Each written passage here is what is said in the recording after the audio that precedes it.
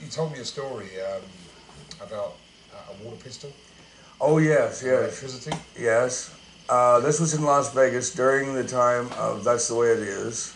But all of us were upstairs on the top 2 floors of the International Hotel, which now the Hilton, Las Vegas Hilton, but at that time it was the International. And we were all up there and we were playing Cowboys and Indians. Well, to be more politically correct, Cowboys and Native Americans. I don't want to make anybody mad. And we all had water pistols and we're shooting everybody and just having a great time up there, raising all kinds of havoc. And pretty soon it came time, right around 4:30 or 5, when all of us needed to go get something to eat and get ready to go down to the stage area, our dressing rooms, and get dressed for the show. All right, everything went fine. All of us did what we were supposed to do. We're downstairs, we get dressed in our show clothes. We're up, we're on our cart that pulled out, the band is up a little bit higher, and we're right in front of the orchestra. 2001 goes up, dun, dun, dun, ta-da! Okay, the curtain comes up, Elvis walks out, the lights are down, except for the light on the microphone and on Elvis. And here he comes, resplendent in white, looking so good. And he walks out, and he had that grin on his face that I told you about, that he couldn't, you knew immediately that he was up to no good. Yeah. There was some mischief coming, but you didn't know who it was going to be directed to or at. Here he comes, and he's looking great. And out of the corner of my eye, I mean, we're playing. We're doing the vamp in the key of A for That's All Right Mama or CC Rider, which is the same thing. Yeah. And here he comes, and he's looking. His eyes are going back and forth like this, you know. And he's got something in his left hand, but I can't see what it is, and I don't care. You know, he's walking like he used to, strutting down on the stage. He stops directly in front of me, all right? Right in front of me, and out of his left hand, he shoots me dead center in the middle of my electric guitar with a water pistol. Yeah. Now, it doesn't take brain surgeon mentality or a rocket scientist to know that water and electricity are not good bedmates. Yeah. All right? So there's a blue arc. I used to wear 2 metal finger picks here, and I use a flat pick. So the current between the electronics, in my guitar and my metal finger picks was a blue arc. And I got a hell of a shock, if you want to know the truth of it. It knocked me back about a foot, and I'm, wow, you know. And he's still standing there, and this is all in a period of probably 10, 15 seconds of that. Yeah. And I look at him and I say, Elvis, why did you do that? And the kid in him said, because I have a water pistol and you don't. Na na na na na na. Like a little kid, you know? And he smiled and walked on, and the evil grin went away and went over, and Charlie put his guitar on him and went up to the microphone, and the magic began. Okay, John, what's your memories of Colonel Parker? Colonel Parker was a manipulator. He used Elvis unmercifully for his own personal gain. He didn't care about Elvis the person. He cared about how much money he could get out of Elvis. The more times Elvis went on stage, the more money was generated for him to take and gamble in Las Vegas, Nevada. So there's no love lost between me and Colonel Parker at that point at all. But in fairness, I should say, give credit where credit's due, he was the shrewdest businessman I ever met. He was also the most unethical businessman I ever came across. And to me, that's unacceptable. Yeah, that's fair enough. On a happier note, what are your memories of the time? Because I think everyone that's watching this DVD has seen it. What are your memories of the making of That's the Way It Is? Oh man, was that a fun time? Whoa, that was a great time. That was a time when Elvis was at his all-time happiest. He was back.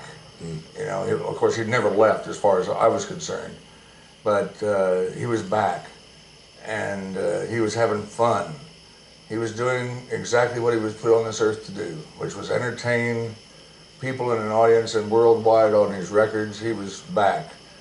He was happy. He was singing again. He was working every single day, working on his voice. And sometimes he'd drag us out of bed and say, get your acoustic guitars up here and get a piano player up here, I'm ready to sing, up to his suite. Yeah. And he'd rehearse and get his voice right where he needed it. Because come in the rehearsal sections, they've gone on film. Oh yeah. It looks like you're just having one big party. Oh, that's exactly what it was. Yeah. And like I said, this was the happiest time in his life. He was finally doing what he wanted to do.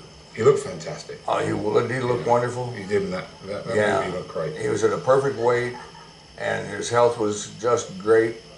And again, mentally, he was happy. He was on top of the world. And he was happy because the fans were right behind him all the way. What's the funniest stories you've got of Elvis? You can remember the crazy times. So many crazy times, yes. Well, let me tell you one that I think is pretty funny. As you know, being an Elvis fan and the president of a fan club, a good fan club, I might add. You know, and everybody knows that Elvis was a practical joker. Yeah. He loved to play practical jokes on everybody and anybody anytime he could. And if he could get away with that without anybody knowing that it was him that did it, so much the better. Well, it came time after he'd played one on me that it was payback time. So one of the stagehands, this was in Las Vegas, this was just after the That's the Way It Is. No, I guess it was during the That's the Way It Is, but it was a night that they weren't filming. Okay. If you'll remember in That's the Way It Is, when Elvis is going to do Hound Dog, he gets down with the microphone, he says, "What? This is a tender love ballad." You get that right down in the girl's face, and he said, "Baby, baby." Then he said, "You ain't," and it blows her hair straight back, that kind of thing. Yeah. Okay. I know that just blew the sound guy's ears off. Anyway, what you do, for the practical joke, I thought that one of the stagehands had an old Basset Hound dog that he brought to work with him every night. Beautiful old hound. And this dog loved a certain treat that his master had. And I got to talking to him and I said, well, that dog followed, I mean, if you pitch that treat, that dog followed, oh, he'll go get that treat. That's his most important priority. The brain is going, I'm thinking, oh, this is going to be evil, but I'm going to do it. I'm going to do it. Elvis deserves this. So I talked to the stagehand. I said, here's what we're going to do, if you'll do it for me. And I'll get you employed if you get fired. I said, what I want you to do is when Elvis gets down in starting that hound dog thing, I want you to get that hound ready and practice, get him ready for this. I want you to pitch roll that treat out so that it winds up right under Elvis's nose and have that dog follow it, you know? So the stagehand told me 3 or 4 days later that the dog was ready. I said, okay, you pick the night. And the night came and he nodded to me like, this is it. And nobody else knew about it. Nobody else in the band, none of the people in the orchestra, none of the singers, nobody. It was just me and the stagehand. We're putting our lives on the line here, Lee. So I nod to him and Elvis gets down, is going to start that hound dog thing. And the stagehand rolls that treat out perfectly. I mean, you couldn't have had a better putt shot if you were a golfer. And that treat wound up right under Elvis's nose. And here come that dog. Going for that treat, gets right under Elvis's nose, stares him in the face and gives him a big lick right up the face, you know. And Elvis, what? He turns around, all right, which one of you guys is responsible for this? You know. And we're going, boss, we don't, you know, what are you accusing us for? We don't know anything about it. In his eyes, he's saying, you're lying, you know. Yeah. But he thought it was funny. And later, when we gathered in his dressing room after the show to congratulate him on what a good show it was, and it was one of a magnificent shows, it should have been filmed, especially for that. He said, all right, I know who it was you, wasn't it, Wilkinson? Pointing at me. He said, well, boss, why do you all of a sudden single me out? Because you're an animal lover, and you know that stagehand real good, and that's his dog, isn't it? Yes, sir. It's a good shot, John. In the movie Elvis on Tour, yeah, Elvis seems a lot more serious in that movie than he did during That's the Way It Is. You got many memories of that? I mean, well, I'm sorry, I didn't mean to interrupt you. No. But again, on tour was around 1974, if I recall. 72. 72 was on tour. That's right. Yeah. Time goes by when you're having a good time. Well, anyway, right about that time, he started having some physical troubles. Yeah. And he began to have a lot of pain in his body, and he wasn't having as much fun. And a lot of that was due to some of the people who were around him who were supposed to be, and I say supposed to be, going out and getting new material for him to record, were not doing so. They weren't doing their job. And one of the things he couldn't stand was incompetence. And yet he kept those people on. So on tour, yes, he was more serious.